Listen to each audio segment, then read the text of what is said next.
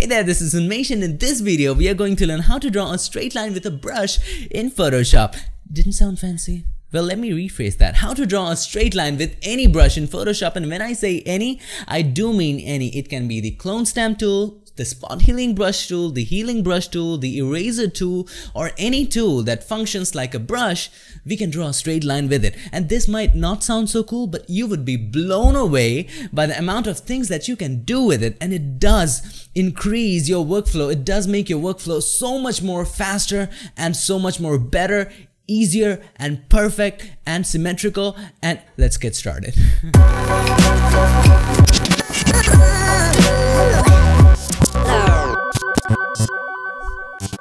So here we are in Photoshop, and the first example is quite simple. Here we are going to learn how you actually would use this tool. This is the basics and this is essential. So first of all, let's select a brush tool, the normal brush tool, and let's select a color. Suppose I want to paint with this color, and I've created a new layer for the brush to paint in.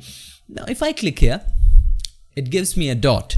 Now if I want to make a straight line, what do you usually do? Most of the people just drag with their mouse or tablet if you're using a tablet.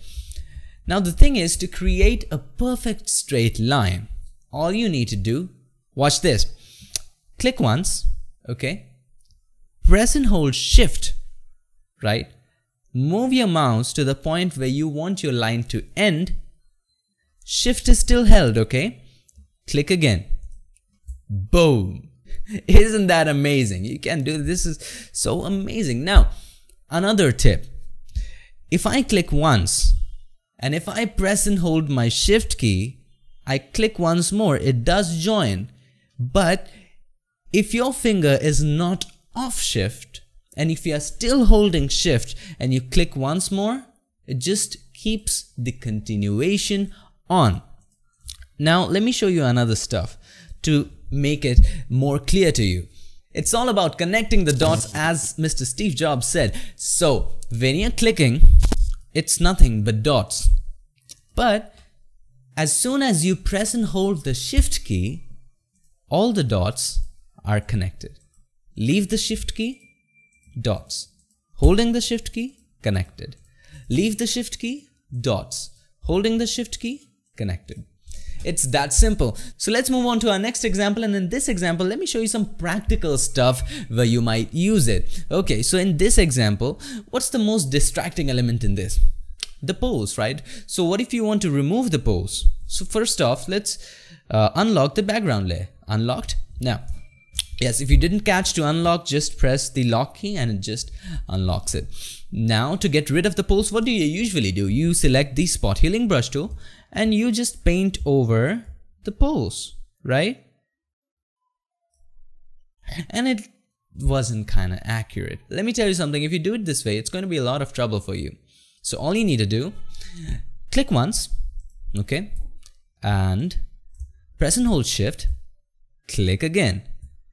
Everything gone in one swipe. Look how beautiful it is now. Now you can do the same with this. Click once, press and hold Shift, click again. Gone. Amazing. The same theory you can apply to the cables. You can just keep clicking and it will go away one by one. So this is one of the methods. Now I'm not going to bore you with clearing all that stuff. You can do that. This is a stock photo. You can download it. I'll put the links in the description if you want, but you won't. Okay. So let's move on to our next example. This is the photo that I clicked recently, and I had to submit this photo. When I exported this photo, I was just about to submit this for my assignment. I found out that this line is very distracting. This line.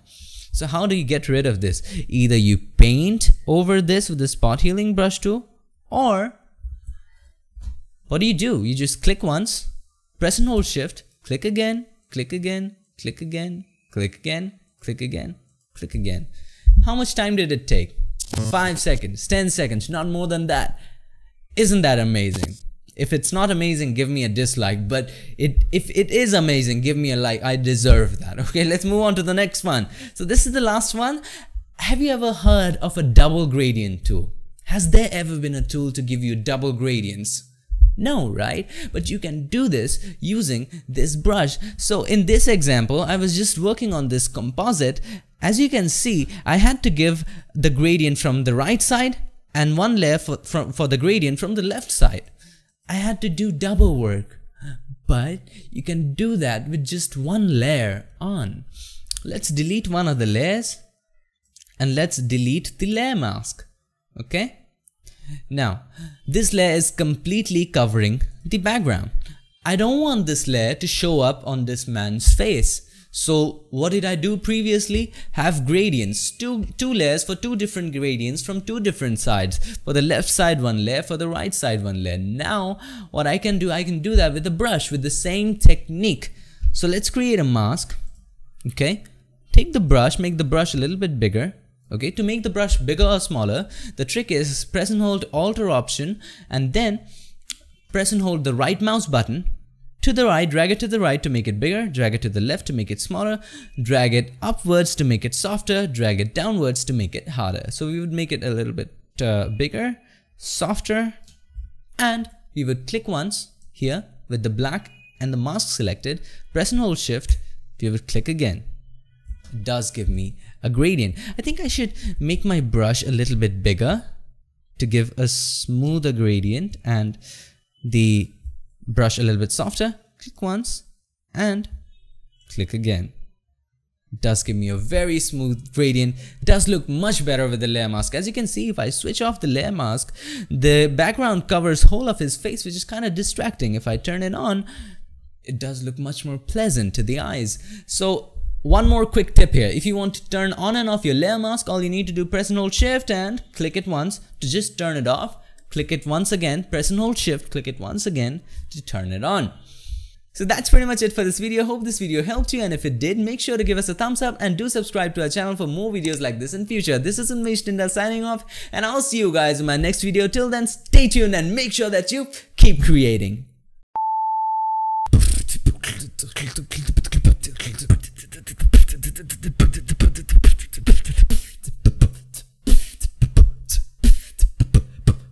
Broke bat, boom, boom, broke bat, boom, boom, broke bat, broke bat.